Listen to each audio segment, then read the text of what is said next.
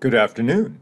I'm Dr. Brian Shapiro, the Marketing Segment Manager at ATCC. Thank you for joining us for the latest installment in the ATCC Excellence in Research webinar series.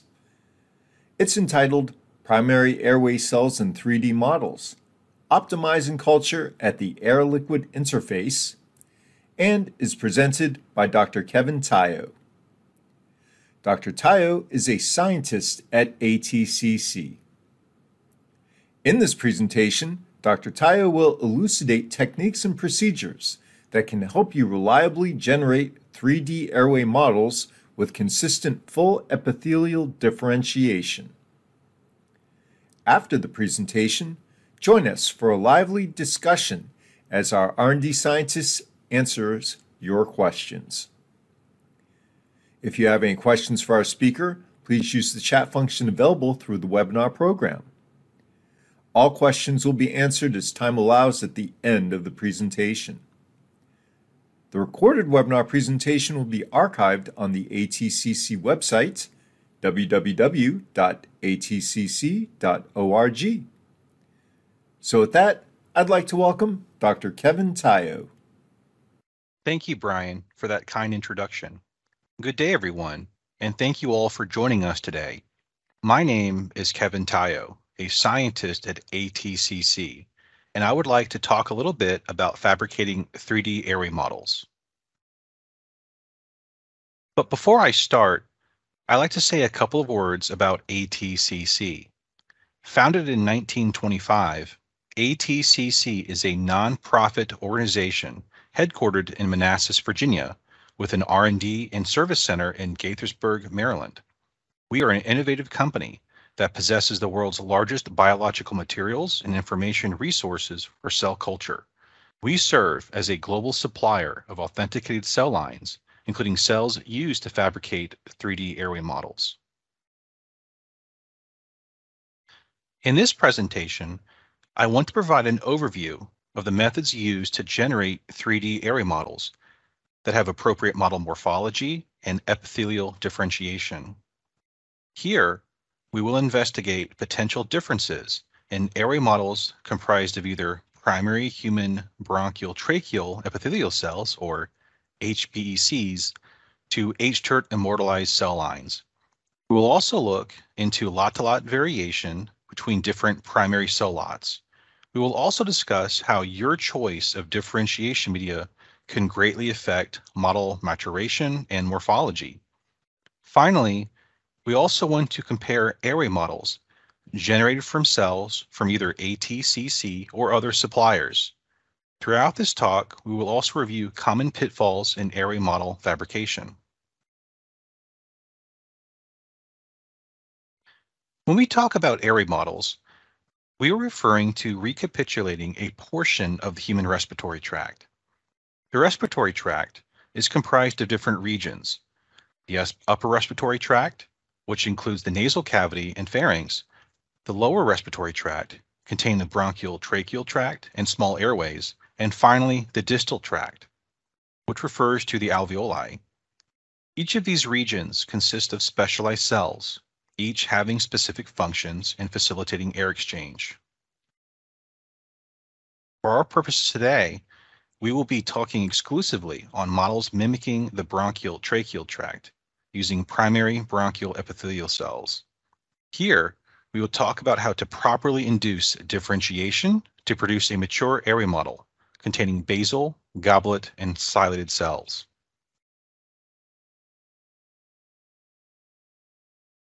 I do want to mention that whatever region of the human respiratory tract your research focuses on, ATCC provides a wide array of primary cells to choose from. We have a variety of healthy cell lots available from different donors.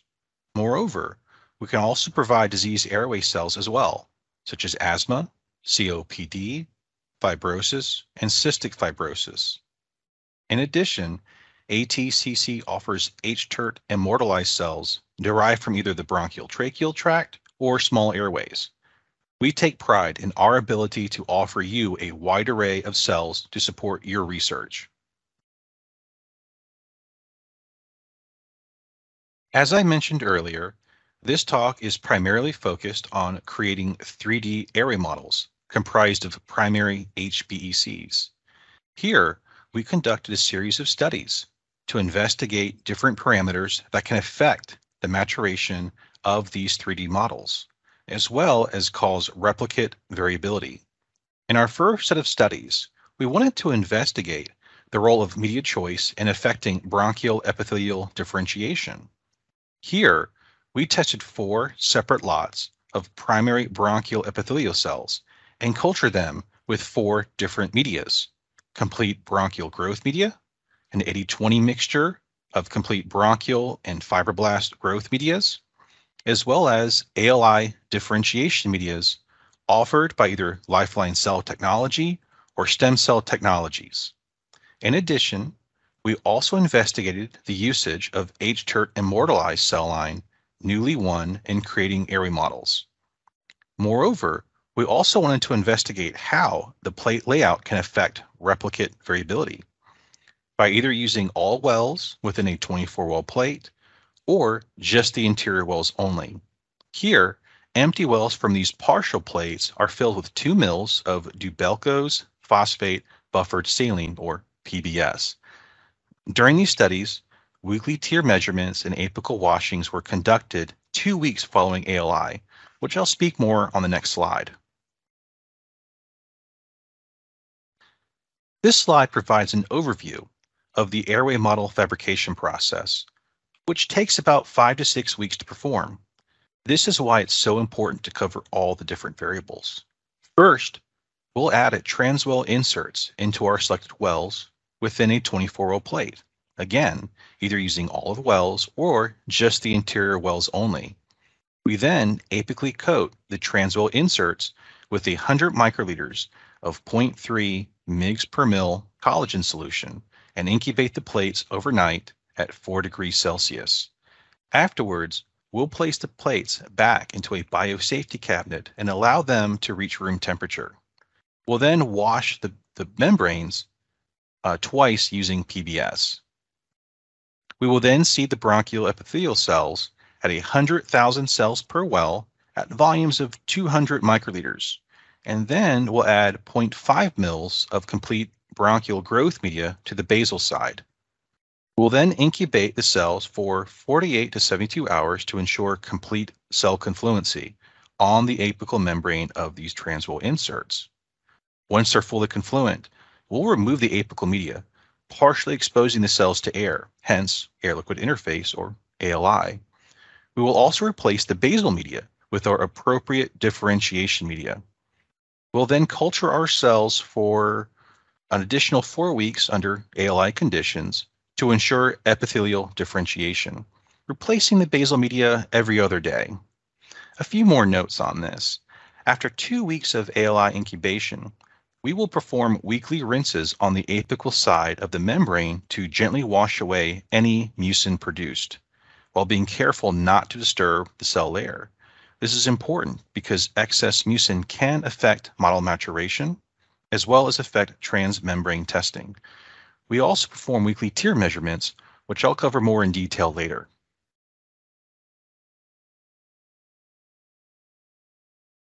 First, I want to talk about what these models look like during the air-liquid interface culturing process. Here are some representative microscopy images taken right before ALI incubation, shown in image A, as well as 1 week after ALI, shown in B. At both time points, there is no discernible differences in cell morphology between cell lots, differentiation media, or even H-TERT controls, which was expected because no differentiation has taken place.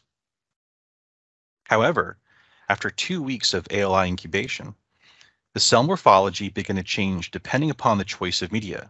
Here, we have representative images of cells incubated under ALI conditions for 2 weeks in either A, complete bronchial growth media, B, the 80-20 bronchial fibroblast mixture media, C, lifeline cell technology, and D, stem cell technology ALI medias.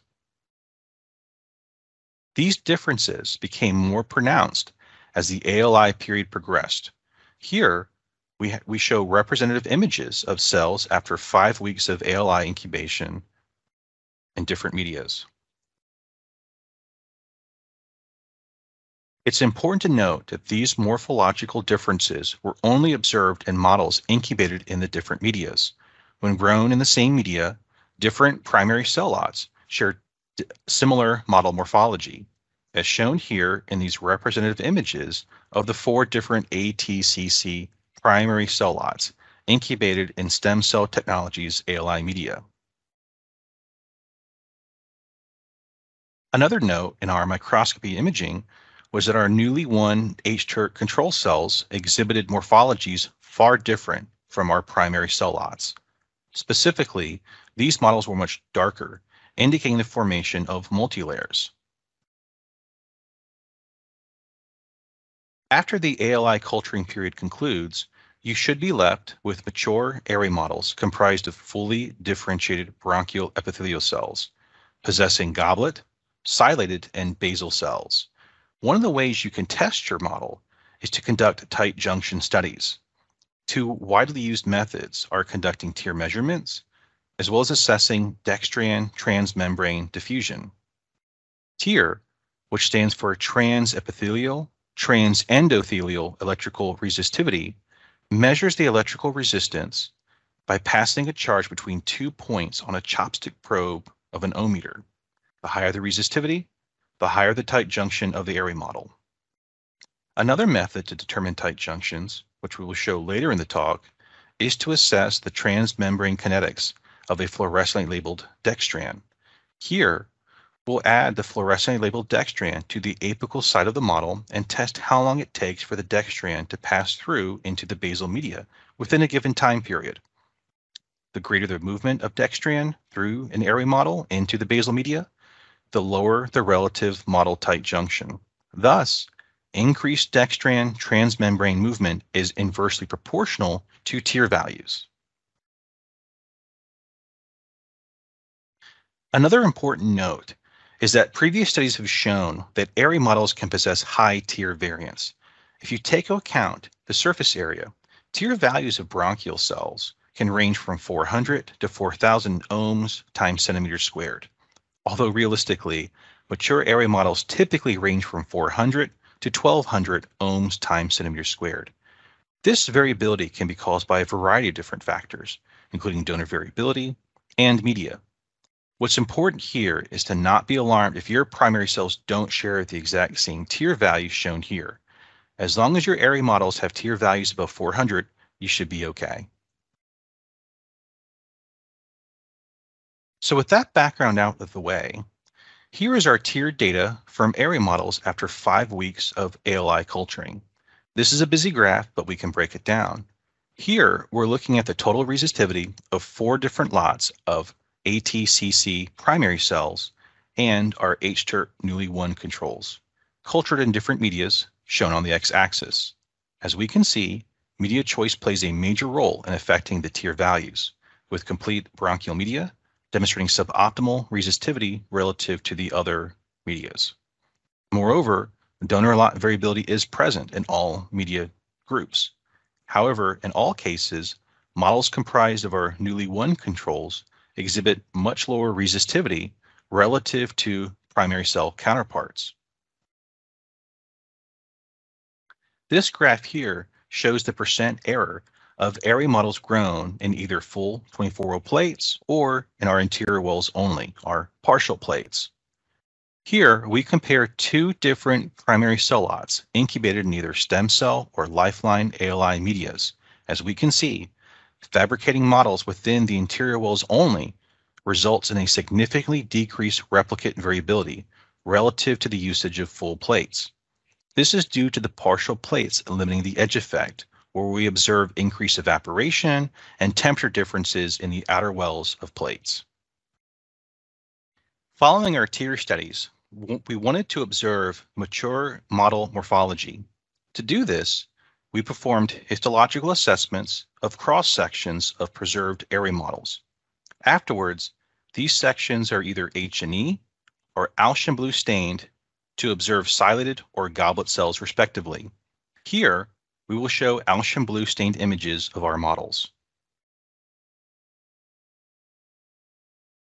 Here are representative Austrian blue stained histological images of area models incubated with various differentiation medias, with image A showing area models incubated in complete bronchial growth media, figure B showing models grown in 80-20 bronchial fibroblast mixture media, and C and D incubated in either lifeline cell technology or stem cell technology media respectively. Here, we see proper area model formation in both lifeline and stem cell media due to the presence of both goblet and stylated cells in these images. In addition, we also examined our H-TERT controls. We see area models comprised of newly won cells incubated in either lifeline media, shown in A, or stem cell media, shown in B. Although goblet cell formation was observed in models incubated in stem cell media, neither model exhibited proper model morphology. Following our first set of studies, we wanted to further investigate the fabrication process of bronchial area models. Specifically, we wanted to compare area models comprised of primary HPECs from either ATCC or from other suppliers. Here, models were generated using the optimized processes derived from the first set of studies, with models incubated in either stem cell media or their respective supplier differentiation media.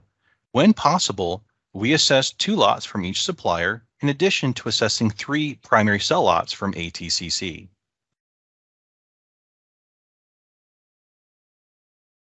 Here, we compare the tier values from area models comprised of primary bronchial epithelial cells from either ATCC or other vendors, incubated in either A, stem cell technology media, or B, their respective supplier ALI differentiation media. Although differences between lots and media choice was present, resistivity values for all models were acceptable. The only exception was lot 1 from supplier 1, which showed low tier values both in stem cell technology media and the respective supplier differentiation media, indicating that the suboptimal tight junction and model formation for this specific lot. Next, we show the results from our fluorescently labeled dextran transmembrane diffusion analysis on selected area models incubated in either stem cell technologies media or other supplier ALI media. Again, tight junctions and models can be evaluated by comparing the rate of transmembrane diffusion of the fluorescently labeled dextran into the basal media. Here, we say that the rate of dextran diffusion was inversely proportional to the tier values, and that decreased dextran basal concentrations were relative to increased model tier values and model tight junction. Mucin production, here, in this case, Mus5AC, which is an indicator of epithelial differentiation, was also evaluated in selected area models.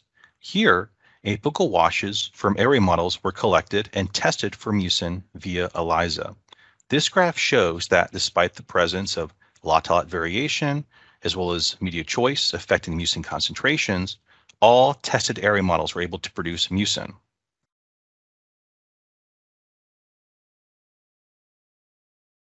Here, we show additional Austrian blue stained images of area models comprised of 3 different ATCC primary cell lots, incubated in either stem cell technology media, shown in figures A through C, or lifeline cell technology media, shown in figures D through F. As we can see, all area models demonstrated acceptable model integrity with appropriate epithelial differentiation, showing the presence of both goblet and stylated cells. Moreover, little to no lot-to-lot differences were present between models. However, area models incubated in stem cell media did show increased model thickness. Finally, we also performed histological analysis on area models generated from other supplier primary cells. Here, we see representative images of area models from 2 primary cell lots from supplier A, shown in figure A and B respectively, 2 lots from supplier B, shown in figure C and D, as well as 1 lot from supplier C, shown in E. With the exception of one lot from supplier A, all airway models demonstrated acceptable model integrity with appropriate epithelial differentiation, showing the presence of both goblet and ciliated cells. Moreover, little to no lot-to-lot differences were present between models. In summary, airway models comprised of either ATCC or supplier cell lines were successfully generated. Differences between primary cell lots were present. However, media choice plays a much larger role in model maturation. Both commercial differentiation medias from stem cell technologies and lifeline cell technologies provided the best levels of epithelial differentiation. Replicate variability was minimized using our partial plates with PBS in the outer wells. Despite the presence of goblet cells using the stem cell technologies ALI maintenance media, H-tert Newly 1 cells are not an appropriate substitute for primary bronchial epithelial cells in airway model fabrication. These results demonstrate that ATCC primary HPECs are an effective tool to generate airway models with appropriate epithelial differentiation, model morphology, and mature functionality for use in your research. This concludes my presentation. Thank you again for your time. I sincerely hope that this presentation was useful to you and your research. Again, we are here to support your research endeavors. If anyone in the audience has any questions, please feel free to ask. Brian or I will do our very best to answer them. Thank you again. Oh, thank you, Kevin. In just a few moments, we will begin our Q&A session. Please use the chat function available through the webinar program to submit your questions. The recorded webinar presentation will be available on demand on the ATCC website at www.atcc.org. So we've already had quite a few questions come in, so let's go ahead and jump in. So Kevin, why did you use 0.3 mg per mil collagen concentration before seeding the cells? Yeah, that's a great question. So we wanted to add a collagen solution to sort of mimic the extracellular matrix to make the cells more comfortable and help to induce differentiation. Now, the actual concentration that we use, if you look at literature, you'll see a range that goes from 0.03 to 0.3 mg per mil range. We chose this concentration to ensure that the collagen, fully coats the insert. And if there's any excess collagen, that would be removed when we would wash them when we wash with PBS. This washing step, of course, is conducted right before seeding of the epithelial cells. All right, good. And can you follow up by explaining why you chose 100,000 cells for the cell seeding? Yes, so that's a good question. So scientific literature has also shown that the density of the cells that you seed are also very important. So for this particular size of the insert, we see though that we feel based upon our previous work as well, that 100,000 cells are going to be is a good starting range. And that is, if you were to use a lower number, that would result in taking longer for the cells to reach full confluency. However, if you use too high of initial cell seeding, so let's say, for example, double the amount, 200,000 cells, that will actually affect the morphology of the airway model as it progresses, and it will be a suboptimal morphology. So again, based upon our work, though, we do recommend to seed, with these size inserts, 100,000 cells per well. Okay, so that's the sweet spot then. Mm-hmm. All righty. Now, could you talk about what caused the morphological differences in models with different medias? Or maybe another way of putting this would be, what was the rationale for using the different medias? What makes them different? Yeah, that's a good question. The differentiation media and growth media as the name suggests, they have different applications. So just for clarification, if you were to, you have to expose these cells to air because hypoxia is one of the things that will inhibit differentiation. Growth media helps to induce cell growth, but they'll have components in it that will also inhibit differentiation. So an example of this would be like the epithelial growth factors. In contrast, differentiation media either removes that or has it in a much reduced concentration. But they'll also have other components that, such as like retinoic acid, that will induce differentiation. So just for summary here, differentiation media has components in them and removes components all to promote differentiation, whereas growth media has components that actually inhibit differentiation, which is in line with what we've seen. Okay, good.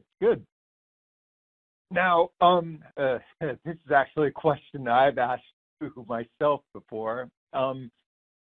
Would you expect the same results that you saw using the newly won cells if you tried using the HVEC3KT H-turn immortalized cells?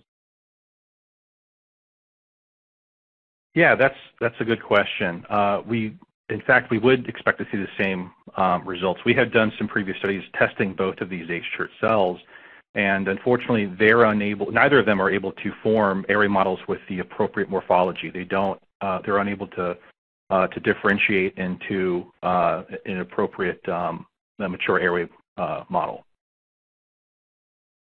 Okay, so just like kind of follow up then, H-tert immortalized cells in general.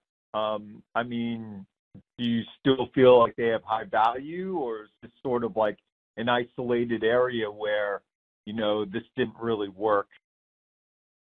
No, that's a great question. Yeah. Okay. Granted, with the exception of producing these airway models, H-tert cells have a lot of usage in different applications. I mean, keep in mind these are very similar, practically the same as to primary cells. So they do have that physiological relevance, much more than your traditional immortalized cell lines. But one of the great things about them is that they have that unlimited proliferative potential, right? So they're not limited as we see with primary cells. It's just that for this particular case, they're unable to differentiate into a mature airway model. That's all. But there's still plenty of applications that you can use them on. Right. And I mean, I can kind of add to that too. We've been able to show that in epidermal 3D models that the H-tert immortalized hair CT, for example, will form 3D-like structures. And the H-tert melanocytes, if you throw that into the mix, those 3D sort of skin strata are much more robust even, and you can even see staining of melanin. So yeah, I guess it just didn't really work very well for this one application, right? One 3D application. So okay. Now the next few questions that have come in are around tear, right? So the first one was around the variables that affect tear values. And maybe you could even comment a little bit about different media types. Oh, yeah. So you want to know the different variables that can affect tear values? Okay. So in this talk, we did mention things like the edge effect, right? We also talked about media choice does play a little bit. We've also talked about how the primary cell lot is also they'll have their own individual tear values as well, of course, the usage of primary versus H-chert cells. So again, we've talked about that in this talk, but other factors that may not be as noticeable are things like temperature. Temperature will greatly affect it, and so one thing that's very important is to ensure that the plate is cooled to room temperature. Or you take it out the incubator, it's going to be kind of there is going to be a difference of temperature. Typically, the interior part of the plate is going to have a higher temperature than the outside, right? So you want to let it cool down for about 30 minutes. Another thing that can affect it is that we use an eVolum to ohm meter, and we have to ensure that the instrument itself is warmed up, as well as disconnected from an outlet. So the manual suggests that you want to let the instrument warm up for about 30 minutes to get it, normalized. And if you have it connected to an outlet, that will actually produce noise that will affect your signaling. So it actually becomes very difficult to get a stable signal, in fact, if it's plugged in. So you want to make sure that it's unplugged as you're performing the readings. Another thing that's very important that people have trouble with is that you want to make sure that when you hold the probe and use the probe, that you want to make sure that the position is consistent. Depending upon the angle of this probe, it can affect the readings. So, usually I try to do it as a top down, straight down, add the two probes into both the basal and apical side. But I try to maintain consistency between each wells, because again, that angle will greatly affect, the overall readings. Another thing, though, too, is that the volume of media used, the size of the plate well, so you don't want to use 6-well plates. The area is too large to get a uniform current, so something like 12-well, 24-well plates, and I think if you can fit it into a 48-well plate, that should be fine as well. But again, you want to keep in mind that there's all these different variables that can affect it, and just keep that in mind. It's like pH measuring, right? It's sort of deceptively simple, but there's all these little caveats to actually, properly using this type of instrument. Gotcha. That's great. You actually covered a couple of questions with that explanation, but the one though that you didn't catch was how is TEER calculated? Yes.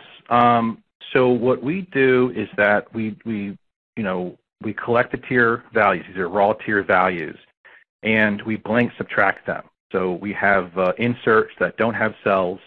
They're collagen coated. They went through the same process, but they have, they have media on top and beneath them, and we'll subtract the blank from the raw values. Those raw values are then multiplied by the area of the insert. So if you look at the data, that's why it's called. That's why on the y-axis it's showing ohms, which is resistivity, times cm squared, which is referring to the area of the insert, and that takes account the difference in area of, let's say, if you're going to use a 12-well plate versus like a 24-well plate, that will take that into account. All right, good. Now, can you change the size of dextrin in your tight junction study? Yes. You can alter the size so that you can use different sizes than we've done with the fluorescent labeled dextran. We recommend using either the same size or even smaller. And so just to be clear, if you have a large dextran, it's going to take longer for it to cross the membrane. So you're going to see decreased rates of transmembrane movement. So you'll get similar results. You'll just have to wait a little bit longer. Whereas smaller dextran sizes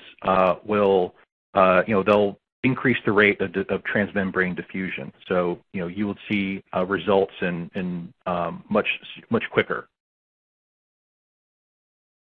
Okay, good. Now, the next couple of questions that have come in are around passage number. So, first of all, what's the passage number of the cells when you seeded them onto the membrane? And does the passage number actually matter? Yes. So for primary cells, it matters. For H-chert cells, doesn't really matter.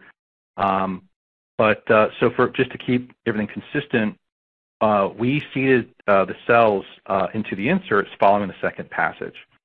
And reason why this matters is that, literature has shown that if you were to seed primary cells after they've been passaged 4 times, they are often unable to create Airway models that with appropriate morphology. Because of that, you want to seed primary cells that have, again, passages between 2 or 3. but no more than that. And that should that should ensure that, again, if you take in all the other steps, that will ensure airway models, again, you'll get a mature airway model with this appropriate morphology. Okay, good, good. Now, why did you use stem cell media but not the lifeline media in the second set of studies that you performed? Yeah, that's a good question. So just to reiterate here, in our first set of studies, we tested both the stem cell and lifeline differentiation medias, and both of them were able to induce differentiation. And we were able to get these mature airway models. But obviously, we've noticed that the pneumocult ALI media from Stem Cell Technologies produced the best results. So in the second set of studies, just to kind of keep things cut down the number of variables that we had to work with, we decided just to move forward with the stem cell media. Again, we wanted to see, okay, this is the best media. Let's go ahead and see how this works with the other primary cell lines. All right. And do you feel that this method of culturing would work for disease models? I guess that would be like primary cells that were derived from diseased tissue. Yes. So I think that can be used, but your mileage may vary. So there's going to be some difficulties in translating this protocol to every type of disease. So I do know for a fact that literature has shown that you can use this protocol to create airway models taken from cells from asthma donors. But for other types of diseases, though, you probably have to do a few adjusting here and there to get it to work. But definitely, yeah, it's certainly doable. Gotcha. Now, the next sort of couple questions seem to be around applications in general. So, could this method be used to create co-culture models? And one example that came in specifically was, could you add macrophages and then look at I guess infection of pathogens like COVID-19 or Mycobacterium tuberculosis? Yeah, that's a great question. So, or a series of questions. So I'll break it down into two things, right? Can you do co-culture modeling, and also what are the applications? So for the co-culture, yes, you can modify this method to include other cell lines. So for example, you can take lung fibroblasts and you would add them into a collagen matrix prior to the epithelial cell seeding, and that's been done. Then another thing you could do is you can also add lung endothelial cells and see them on the bottom side of the insert prior to the epithelial cell seeding. Now, in regards to applications, yes, if you were to, if you just use the epithelial cells alone, you can, maybe start testing out, toxicology testing, right? Expose these cells to compounds of interest. Disease modeling can also be conducted, again, as you can incorporate things like not just fibroblasts, but also dendritic cells, macrophages. That has been done in literature, again, with some few modifications of the seeding process. But that can be used to, assess, disease progression. So essentially, as you introduce either a virus or bacteria, a very common thing is to assess changes in cytokine concentrations based upon, the progression of the disease. So it's not, you can also do things like tier measurements, and viability changes. But there's other things though too, including, as I mentioned, cytokine measurements. So yes, there's tons of applications that you can use for these models. Nice. Okay, now to sort of switch gears a little bit, this next question is about how you conducted the histology study. Specifically, they want to know if, I guess when you slapped it on the microtome, did you cut it together, the tissue, with the transwell, or did you peel it off the transwell? Yeah, that's a great question. Let me make sure I get my terminology right. So it's been a while, but what we do is that once the model is fully mature, we will preserve these cells. And actually, to image them, they're parafilm embedded. Excuse me. We will actually cut the bottom of the transoil insert. So these preserved cells, we have to do it very carefully. We cut the bottom of the transoil insert to remove the membrane, so we just get this membrane. We're parafilm embedded, and then we'll section it. And those individual sections, we will image those. I hope that answers that question. But yes, we do actually have to cut the bottom part of the membrane. Be very careful about that. No, I think that does answer the question, Kevin. Thanks. Mm-hmm. Okay. So for this next question, can you do the same tight junction type studies using white blood cells? And I think it's important to keep in mind that most white blood cells are cultured in suspension culture.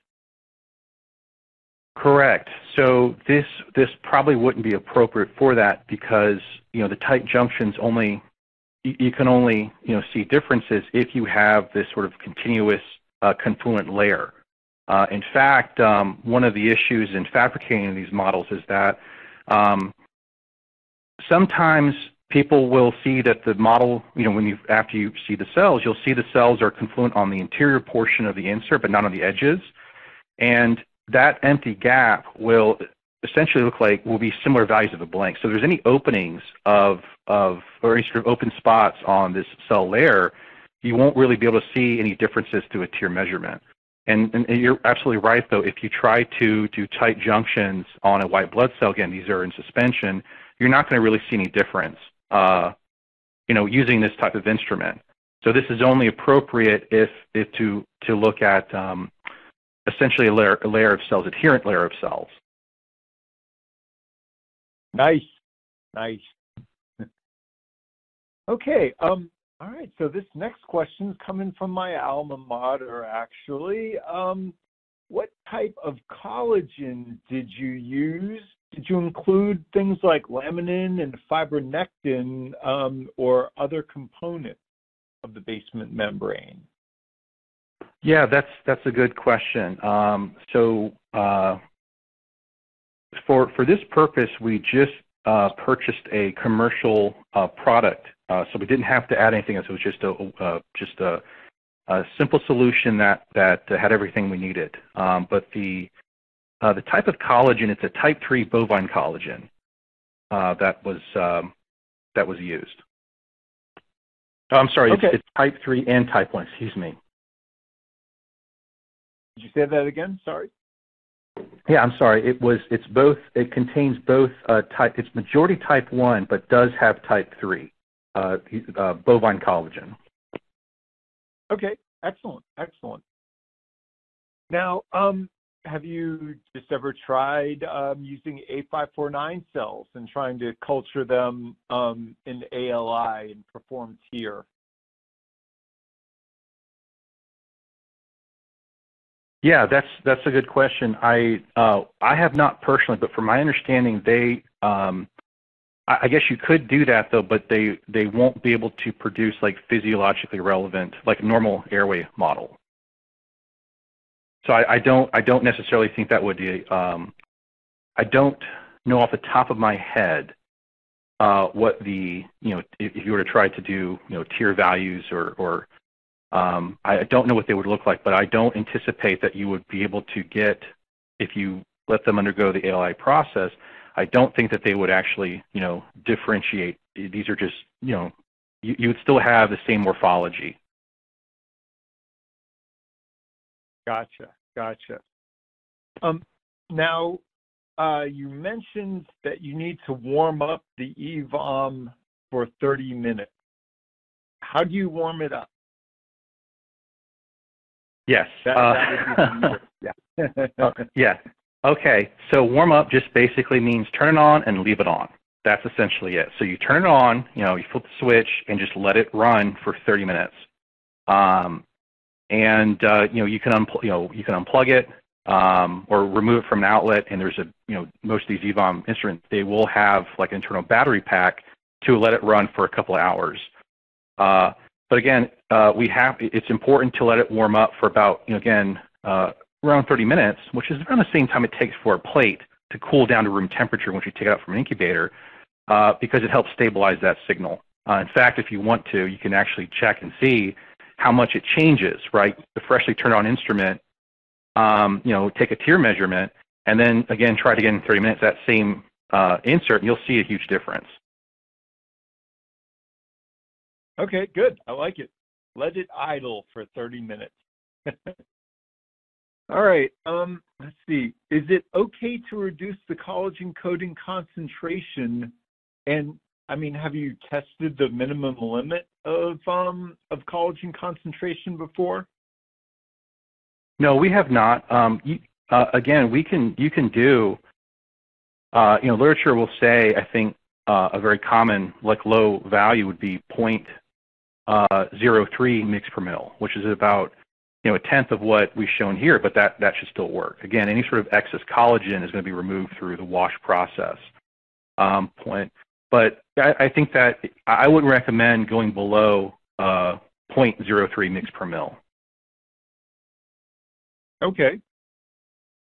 Now, just I guess generally speaking, do you think inserts are better suited for use taking tear measurements than others? For example, hanging, standing, or insert trade names here for a few others.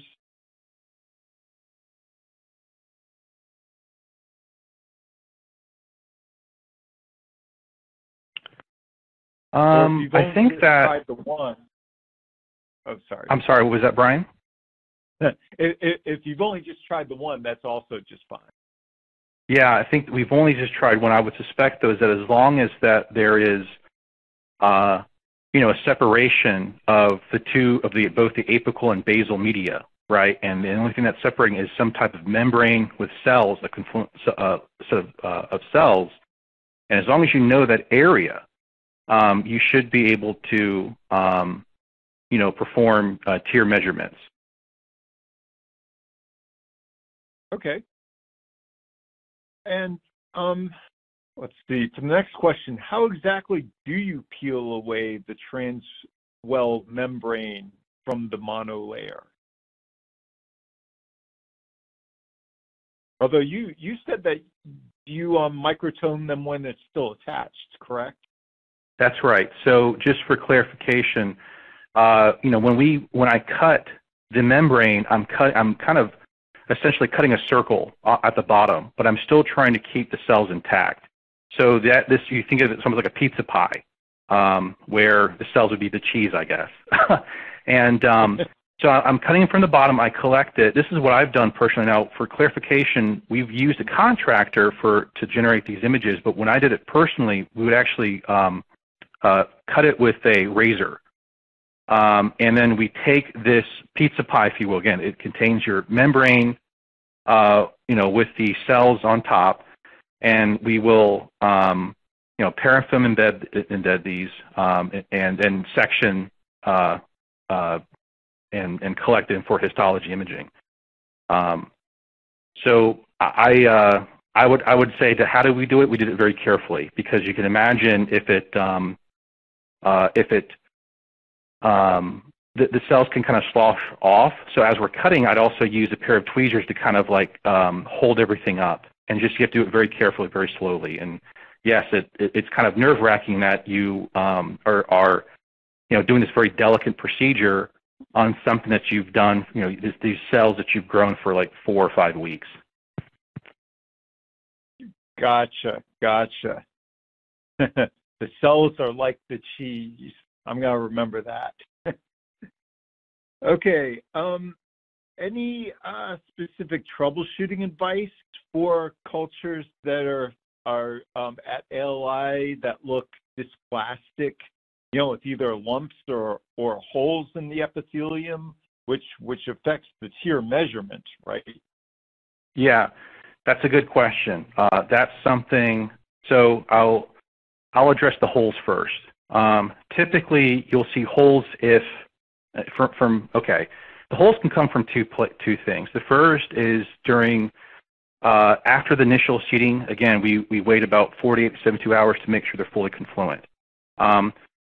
Typically, in my experience, the interior area of these inserts will show full confluency, but we have to make sure that the edges are also confluent.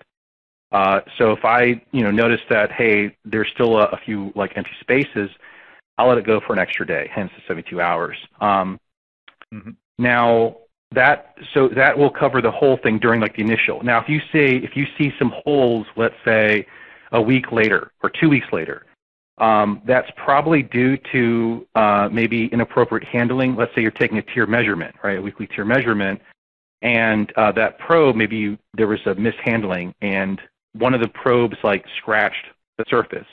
So typically if there's a hole after this period, it's because there was some type of physical scraping. That's from my experience. And yeah, that's going to definitely affect your tear measurement. So you want to make sure that, you be nice and careful and ensure that, yes, you need to have the probe inside of the media, on the apical side, but be sure not to scrape, the cell layer, because that will kind of ruin your experiment. So hopefully that should answer your question. If you see any sort of bare spots, again, it's because of probably some physical tearing, physical scratching that occurred during the ALI incubation process. Now, in regards to like the lumps that sometimes you'll see, that was something that I definitely noticed with using the stem cell media, and I actually, asked about this, and that's something that's normal, though actually kind of, that's usually something that you observe in the first maybe 2 or 3 weeks of the ALI incubation period, but they will essentially, that'll kind of fix itself after about week 4 or 5, and from my understanding, that happens typically with low passage level primary cells, which is exactly what you want to use. You don't want to use high passage number primary cells. I don't know the reason why that particularly happens, but I've noticed that happening with the usage of stem cell media. Okay, good. All right, we have one last question that's come in, so let's call this last call. And I know it's been a minute since you've done this procedure, but could you walk through the protocol for collagen coating? Maybe there's some high points or critical steps that you should mention. Sure. So very simply, we take, if I recall correctly, should be 100 microliters of a 0.3 mg per mil, or you can do 0.03 mg per mil, and you would add it to your insert. Now, there's various different, so the incubation period will kind of, depending upon what protocol you use, some people will allow it to incubate for like an hour or 2 before rinsing it out and adding cells. We'll actually, others will put it in the refrigerator overnight, take it out, let it reach room temperature, and then perform the washing. But very simply, you add your collagen solution, let it coat the insert, and what you could do then is you rinse it out with PBS just to remove any sort of excess collagen, and then you can add you would seed your epithelial cells. I want to also mention one more thing, that there's another method that people use. Will, instead of putting it in the fridge overnight, sorry, I should have mentioned this earlier, that you can just leave it open overnight and let it completely dry out. But you do need to do a PBS rinsing, not only to remove the excess collagen, but there is like a certain type of, the pH is very low just to keep the collagen like soluble. So you want to remove you use PBS not only to rinse out excess collagen, but also to remove, to sort of normalize that pH. So again, if you don't do that pH rinsing, the cells might become damaged from the sort of acidic environment. Okay, good. Now, 2 additional questions have come in, and they're definitely good enough for us to address. I think the first one, What do you do if the cells don't reach confluent? If they never reach confluent? Okay, so the question then would be, will you see them reaching confluency in let's say you're in a flask, right?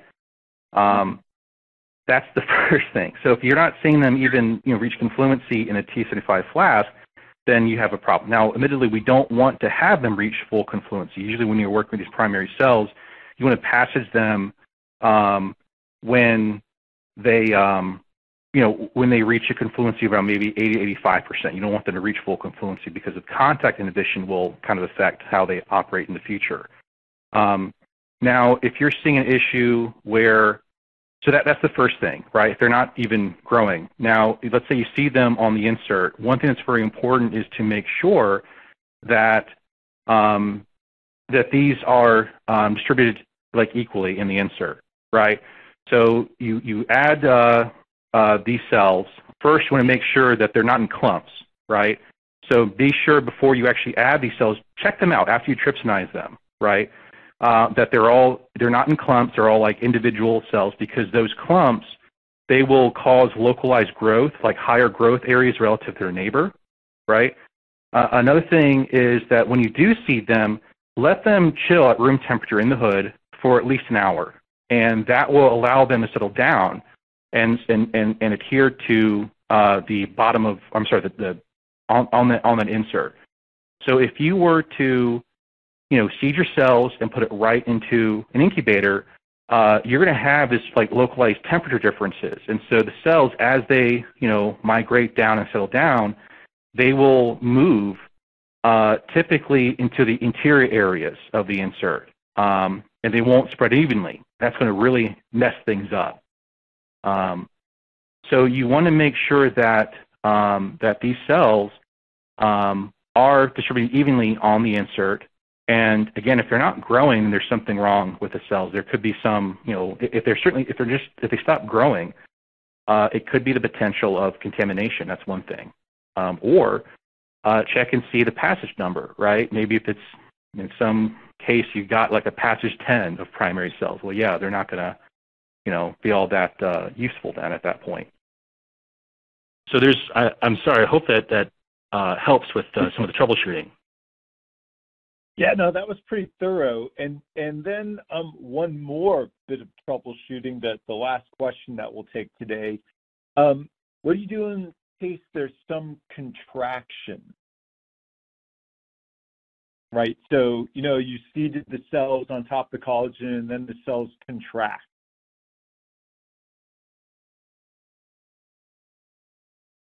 That's a good question. I've never really experienced that.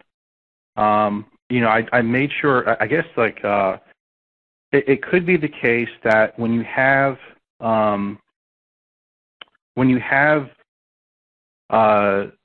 this situation where before ALI you have your basal media, you have your insert, you have your cell, and then you have your apical media, right? So we're going from the bottom to the top. That is a lot of things to look at through a microscope, right? So it can be very difficult to visualize. I would recommend that you would have a blank insert under the same conditions, apical media, basal media, and you can see see what an insert looks like without cells. Because if you weren't used to that, you would actually might think that might have cells because those pores, right? They kind of look like little dots. So it's good to kind of contrast what an insert with cells look like versus without cells. And again, one of the very common things I've noticed is that when you say contraction, the way I'm thinking is that are you just seeing bare spots on the outer edges of that insert, which could be due to maybe incomplete confluency, right? So it's hard to visualize the edge part of those inserts. But again, using that reference as a blank, right, you can kind of go back and forth on that same plate. Okay, is this area, is this edge, are they full of cells or are they not? And by doing that, you can say, okay, this needs to go an extra day. And feel free to replace that media. If it goes more than 48 hours, if it takes 3 days for that to reach full confluency, please feel free, I would argue, please do, replace both the apical and basal media with growth media. right, to help induce them to go just to double that one more time to reach that full confluency, right? Because you want that entire insert to be covered in cells, because that will enable you to have an actual tight junction. And so if you do that, and in my experience, I've never seen like a contraction of cells. It could just be maybe that, I don't want to accuse anybody, but it could be, right, playing devil's advocate, it could be that there wasn't a true confluency, especially at the edges. All right. Well, thank you. At this time, we'll conclude our Q&A session. I'd like to thank Kevin for the excellent presentation and as always, doing such a great job of fielding everyone's questions. Thank you, everyone, for attending the webinar. And be sure to join us for more exciting and informative webinars and presentations. So coming up on March 30th, Kevin will be joining us again to present his talk on contrasting the toxicological responses of differentiated and undifferentiated primary airway epithelial cells. That's essentially part 2 of this talk. And then hopefully we'll see some of you at the Society of Toxicology and Tox Expo this year. We will have a booth, and we're also giving an exhibitor-hosted session. So me, Dr. Sujoy Lahiri, and Dr. Carolina Lucchesi will present our talk on primary and H-tertimortalized cells, physiologically relevant cell models for toxicological assays. That's going to be on March 21st in the Music City Center Room 101D from 10:30 a.m. to 11:30 a.m. Hope to see you there. Thank you again, everyone, and have a great day.